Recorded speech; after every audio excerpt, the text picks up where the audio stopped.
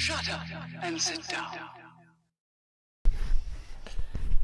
Hi guys, I'm Dodge, this is Big Mech's Workshop and Paint Studio, and this is the Beginner Series Part 6. Now in this episode we're going to be talking about paints, pigments and colour theory before we finally get round to Part 7, and we're going to start working on a project which is to do with layering and applying paint. So firstly, as you can see behind me, we have a lot of brands of paint. Andy's desk has even more different brands of paint on, as we've separated all the sets.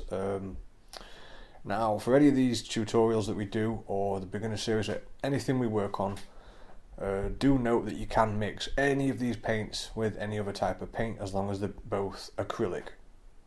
You don't want to mix them with enamel paints, that won't work. It doesn't matter what brand. If you've got some Games Workshop paint, you can mix that with Model Colour by Vallejo or Scale 75 or anything else. They will all mix. So when mixing colours, don't worry about that. You can put anything with anything else. Now, mixing colours. So where to start with this video, as this is based at beginners. We're going to have a quick look at colour theory, which is, I'm going to keep it very basic. It's quite self-explanatory. I will put a colour wheel up here so you can see the colours. You've got your three primary colours. You've got your yellow, your blue and your red. And you can mix any of those two together to make a secondary colour. So you end up with your orange, green and purple. And obviously again you can mix each of those that are next to each other to make another shade, and the colour wheel just continually goes like this. But what's important to know when trying to pick a colour scheme, say for Space Marines, because I think everyone who's ever started 40k at some point has tried to make their own Space Marine colour scheme, is how the contrast here works.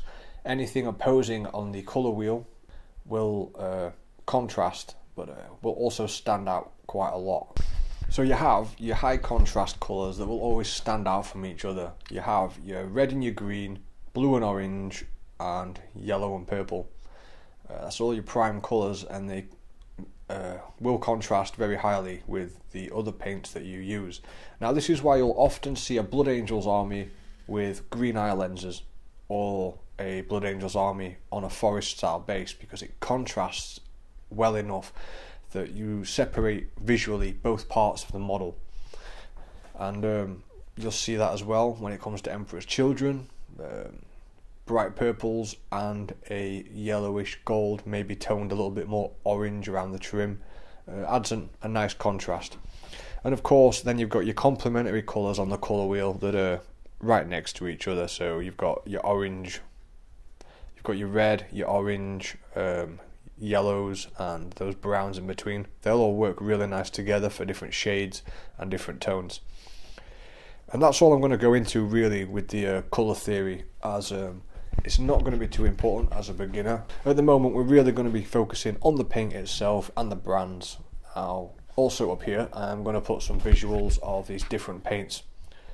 So we've got Games Workshop, which about 90% of you will definitely be familiar with, as that's what gets you into the hobby to start off with. Now Games Workshop paints, they have sorted out their pigment over time. Now you'll notice different paints have different thicknesses. The reason for this is the size of the pigment that's put in and how well ground it is. So I'm going to pour some Games Workshop paint out onto a bit of paper, and straight out the pot you can see how thick that's going to be.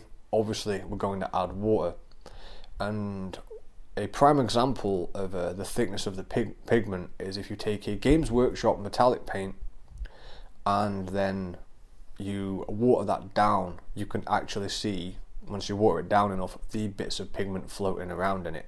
So each type of paint, there is a limit to how far you can push it to get some decent coverage before it just becomes pigment. So what you will learn over time, just through using it a lot, is the consistency you're going to need to get a decent coverage. Now that we've talked a little bit about the Games Workshop paints, we're going to talk about something that's actually quite a thicker paint, even though it's an airbrush paint. And at this point I'll also mention We use airbrush paints all the time for the paintbrush. There's nothing stopping you doing that. It just gives you a larger collection of paints to work with and different colours. So model colour is actually quite thick for an airbrush paint, as I will show you. But they do come in dropper bottles, and the dropper bottles are awesome. Unlike Games Workshop paints, they don't usually seal themselves shut or get paint caught in the rim, although on occasion the nib may come off and you'll end up pouring out more paint than you want to. But by far we prefer dropper bottles in the studio. It's just easier to get control because you only really need one drop of paint and then some water. It also helps with measuring. And so I've heard of people taking all their Games Workshop paints and putting them in dropper bottles, which is something you can do if you want to. I would recommend it. We just never have the time to do that. So as model colour's a much thicker paint, it's just going to require more water. But because it's got a thicker pigment to it, you will get a stronger coverage. And if you really water it down for glazing, it's more likely to be patchy because of the pigment size. And in contrast to that, we've got Scale 75. Their range is designed for airbrushes, but it's, as far as I know, it is our favourite for glazing because the pigment is so fine and there is so much in there that you can really water that down and put a nice smooth coat of just residue that's left off your brush and build it up that way, and it will give a good coverage. There are also some other brands in between these. We have the Game Colour, which is like a model colour. It's the same sort of consistency, but the colours tend to be much more like prime colours, much brighter, much stronger. And the Game Air, which again is another airbrush paint designed for airbrushing, but it's almost the same as Games Workshop paint colours, so you can switch those out, and they do come in dropper bottles already, and they spread quite well. Now, as you can see, there's even more paints on my shelf behind me. I'm not going to go through every single paint in this video, showing you the consistency of it.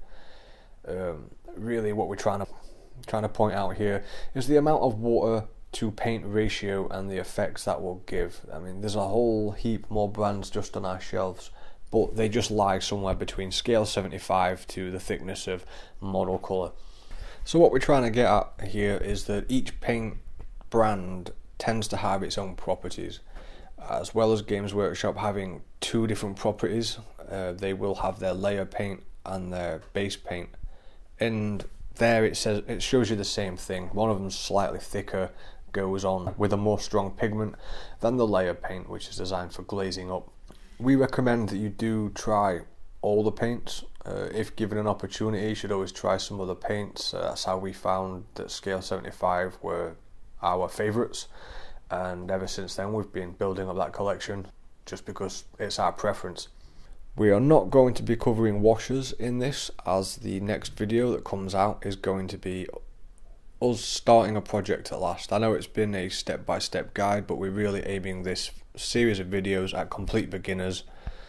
So we're trying to cover absolutely everything that we can. It's quite difficult as we may overlook things because to us they're second nature. So unfortunately that's all there is to this video. It is just a discussion on paints.